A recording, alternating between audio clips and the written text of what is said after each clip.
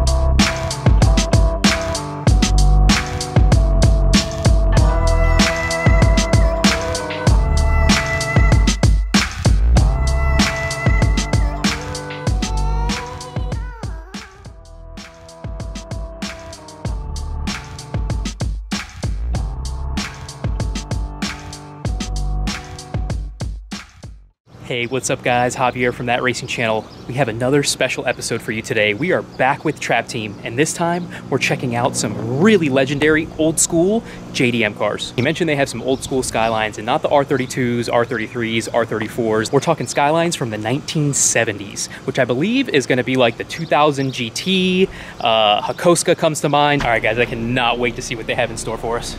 Let's check it out. Trap Team once again. Brett, my man. What is up? Welcome back. Welcome back. Thanks for having us. Check it out. It's always a pleasure, man. You guys always have the sickest stuff. So, what do you got for us today, brother? Thank you. I know you came here for some of the older classic Nissans we got over here. All right, so what we've got over here is the 1972 Nissan Skyline 2000 GTX. This one's a 1977 Nissan Skyline 2000 GTX. That one's referred to, this is the body style that they refer to as the Hakosuka, and this one the Kenmeri, and that one being the first Nissan Skyline body style, and that one the second.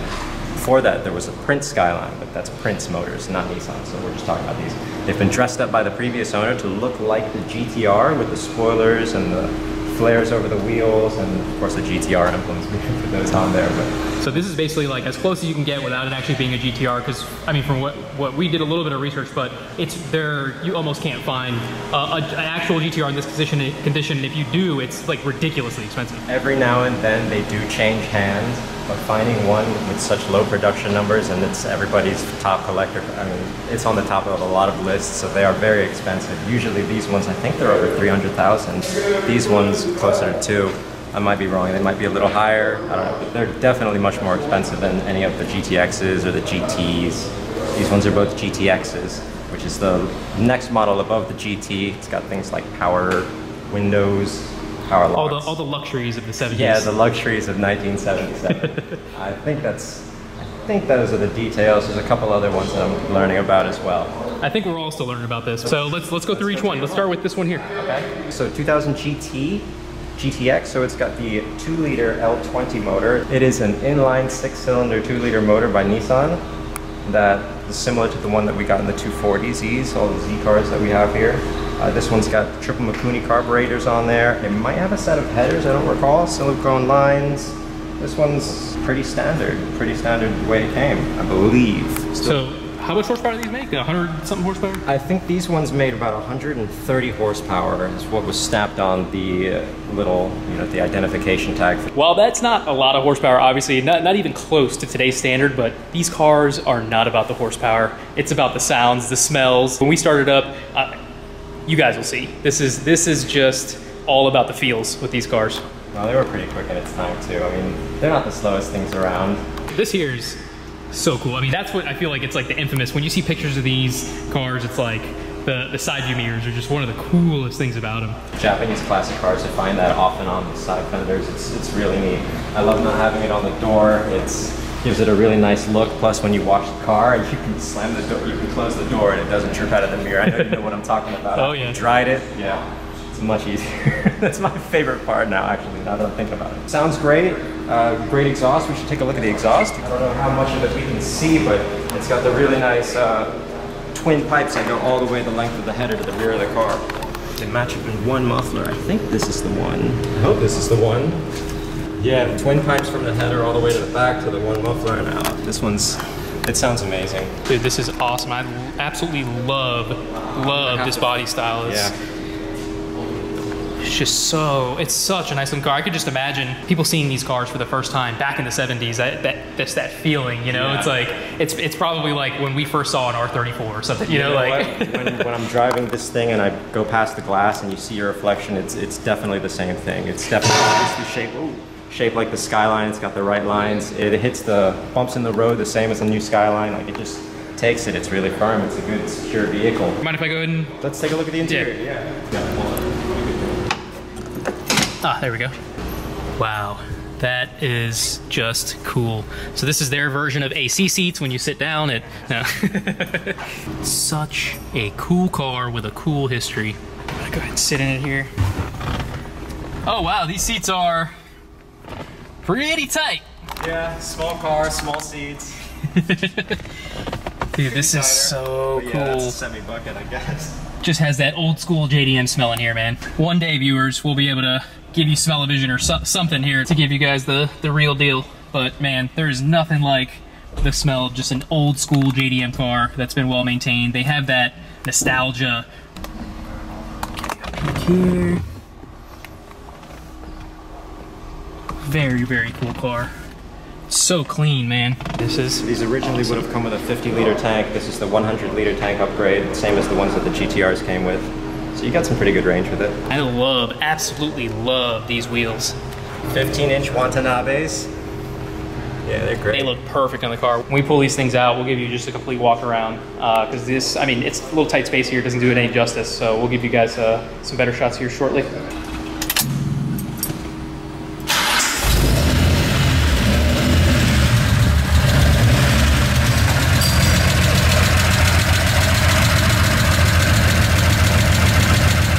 I'm a GTR fanboy. This is just pure dreams right here.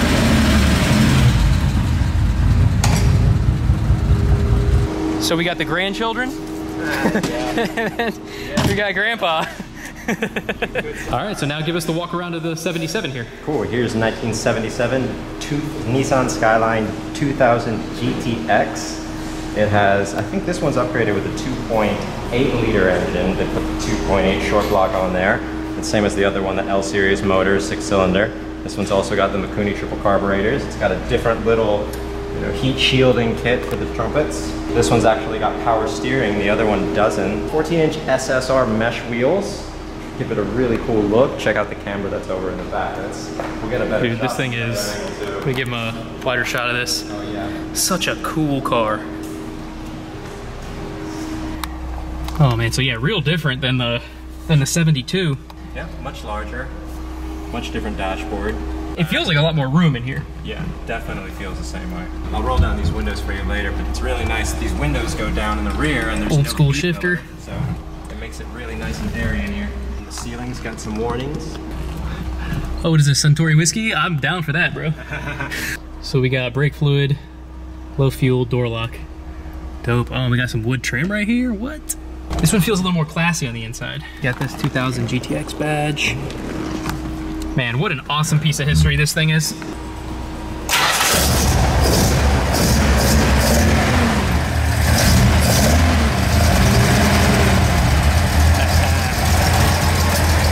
that is so cool. She purrs nice, man. It sounds great.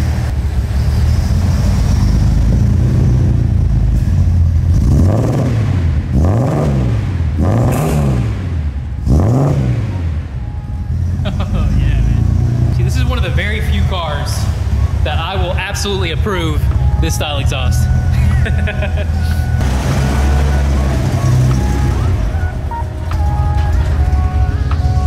Sounds so awesome, bro.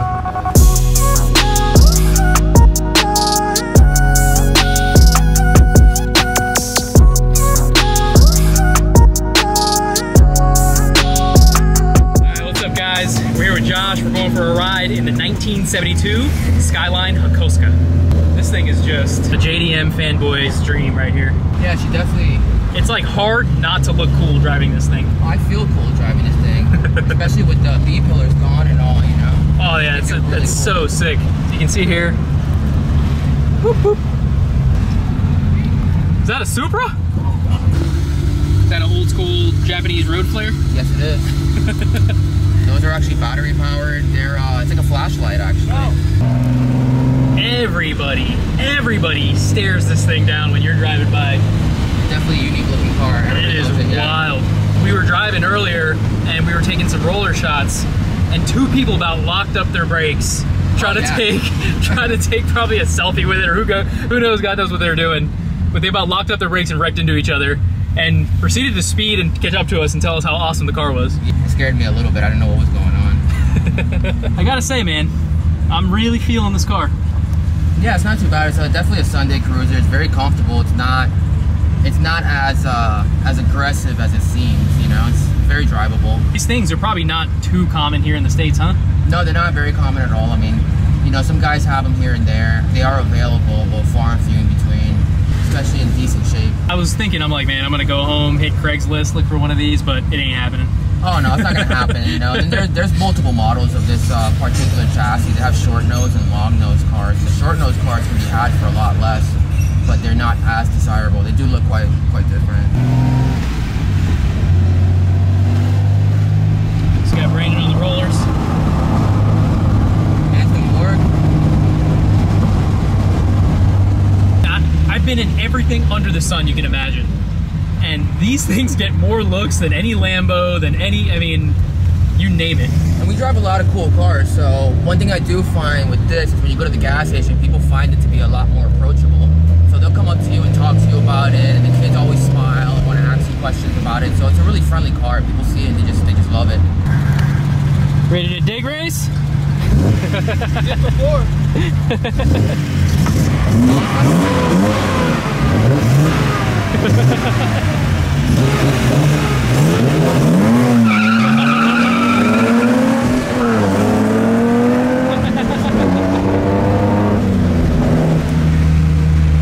My man, you pulled him on that dig right there. All about the shift. My man, that old school Skyline dig race, 1000% TRC approved. You're gonna get a huge TRC approved stand for that. He had a good time too. My man, that was awesome. Hey, he caught you on the tree, bro. He caught you on the tree. Nah, he did. That was the best race I've been in all year. Little Lambo pulling up on us. Little Lambo action. Lambo pulled up on us sweating it. He's like, man, I wish I had one of these. Yeah, he's got a Rolex hat on. Oh, look at that. Lambo's taking a picture of a 1977 Skyline. Gotta love it. What do we got here? We got a bunch of switches. You know, I'm gonna be honest and say I don't know what any of these do. Oh, washer fluid. Oh, there we go. We got some washer fluid here. What do you think RD does? I don't know, bro. Maybe ejectocito. I go flying out of here. Gotta love it. Flat belts only. One thing I will say, we've been putting these things to the test. We've been driving around everywhere, and these things have not skipped a beat. These things are rock solid. It is so cool. I mean, granted, yeah, it's a factory car, but it's from 1970. Yeah.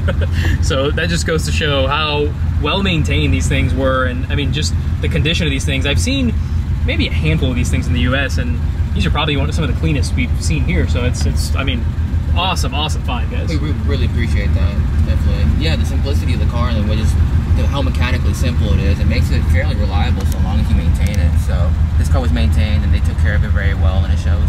So tell us a little bit about this. The white car here. It's a 77, right? So we're in the 72. That's the 77. Yeah, so that would be the second gen. You know, I guess people can refer it to as Skyline. That one there has a motor swap done to it. Normally they would come with a 2-liter, just like this L20. That one there has an L28, so it's a 2.8 liter, likely to have a 280Z. And so 2.8 liter, 6-cylinder. 6-cylinder, yeah. So that one makes a little bit more power. That one there probably makes closer to 150 horsepower. It's not much of a difference in the liter size, but you know, 40 horsepower, 30 horsepower is a lot. Oh man, especially with such a light car.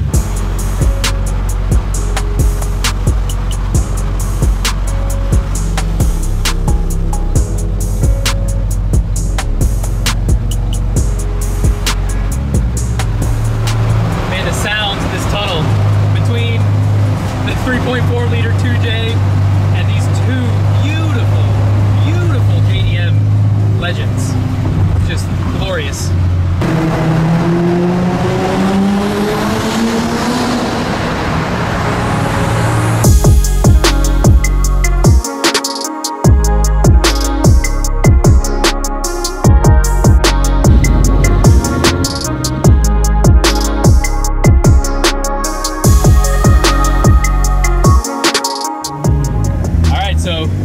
quick car hop. Now we're in the 1977 GTX. It's a 2000 GT. 2000 GTX. GTX, okay. Right. 2000 GTX Kenmeri. I'm still learning all this stuff because up until like a few weeks ago, I hadn't really researched much about these, to be honest. And I'm glad I did because they are freaking awesome. There's a lot of different models. The GT model is the one with no power windows or power amenities, like you can see up here. We got the electric door lock. Oh, nice.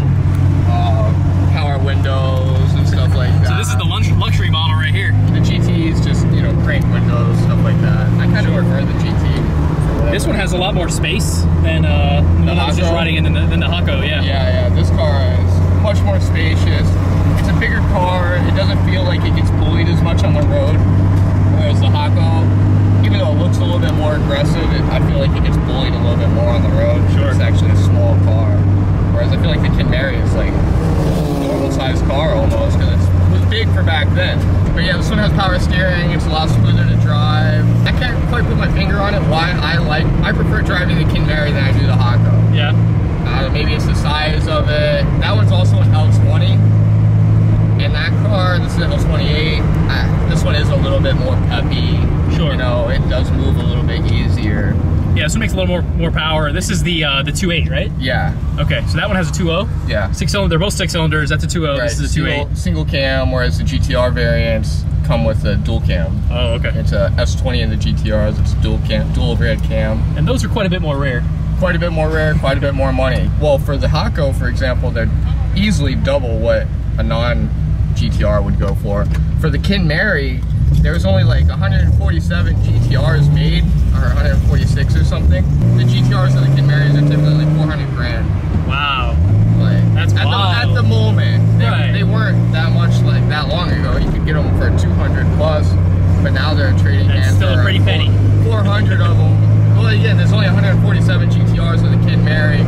But interestingly enough, the Kenmeri GTR is also the only GTR that never really raced or competed in any kind of racing. Whereas, you know, all the other Skyline models kind of have their own signature race classes that they're all famous for, you know. So while I like the look of the Hako a little better, they're both beautiful, like just gorgeous lines and really awesome cars. I like the way that one looks a little more. I like the way this one rides better. Exactly, that's kind of how I feel also. Although these are growing on me even with the looks. I don't know, something about the Kenmeri just got me. They drive really nice. You feel cool in it. Dude, I was telling Josh, I'm like, man, you just look super f***ing cool driving this thing. Oh, you want what? You want the smoke?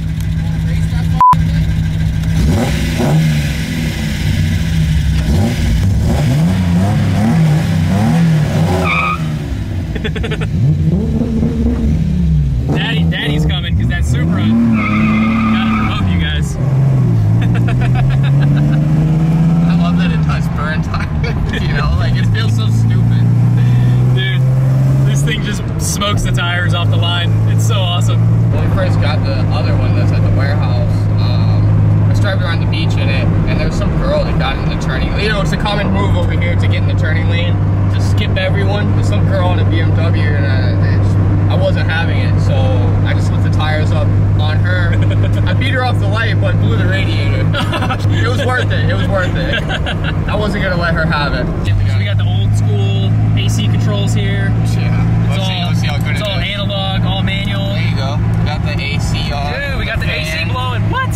Feels better than nothing, I suppose. I don't know. Oh, we got some Pioneer speakers bumping back there. What's up?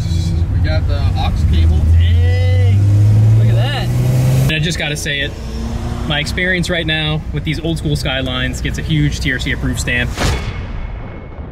I mean, without a doubt, these things are so cool, so much fun. It's not about the horsepower and how fast these things are by any means, but just the feeling, the visceral feeling of driving these things, the smells, the sounds, just everything about these things. It's such a fun driving experience, period. And then it's really awesome how much attention they get too. You can't beat that. Look at this.